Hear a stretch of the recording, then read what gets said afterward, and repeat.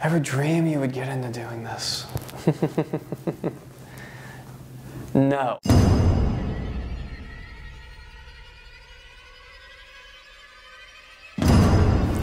My name is Jason Graves. I'm the composer for the Dead Space series.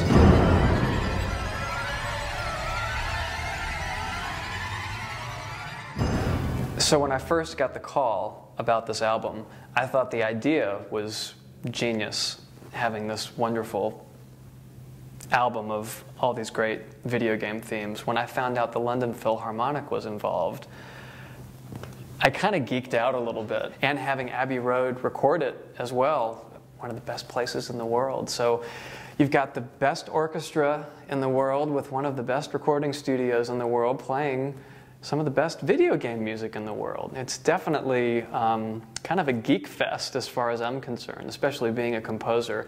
I've worked with a lot of orchestras and they really are top-notch. So composing for games, every game is really a completely different experience. The best case scenario is more of a long-term musical approach where I'm on the project for maybe a year or a year and a half. And that's how it was with Dead Space. In fact, it was almost 2 years that I was involved with Dead Space. I'm always on my toes trying to figure out what to do next.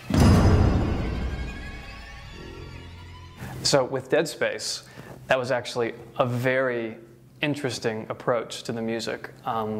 They didn't necessarily end up with the music they thought they wanted at the beginning.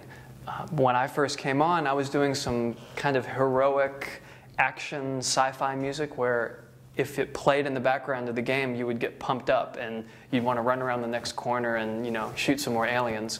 And after about 6 months of testing it and kind of figuring out what they wanted to do, they came back and said, we need to start over. We need music that's going to just scare the pants off of anyone who plays. Just make you feel like you're going to die at any second. You know, this is survival horror and it needs to be as scary as possible. We need you to do the scariest music that's ever been written. So that the game engine is actually what's playing the violins. It'll turn them up when you get closer to the monsters, and it'll turn them down when you back away from the monsters, or it'll turn them off if you've killed the monsters.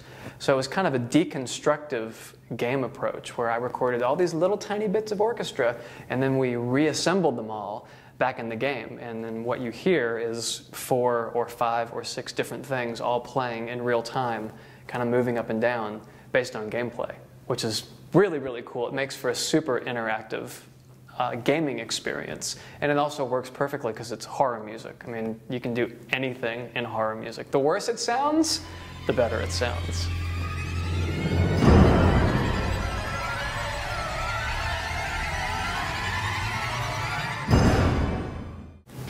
Are you ready? Yeah. Are you sure? Well, yeah. I like to go to Amazon.com.